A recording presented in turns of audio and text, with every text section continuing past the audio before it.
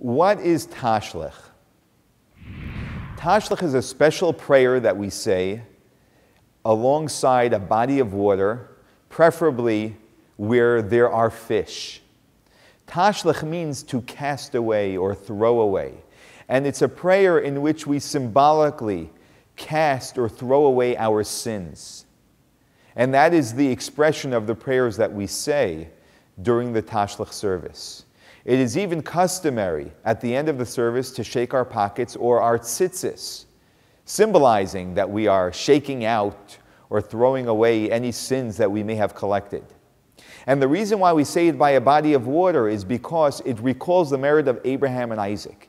The Midrash tells us that when Abraham and Isaac were going to the mountain for the binding of Isaac, Satan came to stop them so that they wouldn't fulfill God's order. And he created a rushing river that flowed before them. And it reached up to their nostrils to the point that they almost could no longer walk. And still they continued on their way. And so we recall that merit of Isaac and Abraham. And we say, God, in their merit of such commitment to your will, may you also forgive us for our sins. Water is also the place where the Jewish people always coronate a new king during the biblical times when we had kings. And the reason why is because just as a river flows forever, so may this kingship we wish upon the new king flow forever. And on Rosh Hashanah, when we are coronating God as king, we therefore stand by a body of water in prayer. Another reason is because fish swim in a body of water. And fish symbolize a number of things for the Jewish people.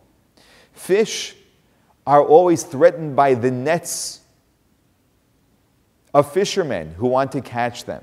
And so too we remind ourselves that we are caught in the net of judgment on Rosh Hashanah, reminding ourselves of the seriousness of the day. Fish, we know, are also free from the evil eye. And so therefore we say prayers by a body of water where there are fish, asking God that we not be affected by the evil eye, by any jealousy that others may have of us. And lastly, fish don't have eyelids. Their eyes never close. And so we're in prayer to God asking that we always remain under God's watchful eye and that no harm befall us in this upcoming year.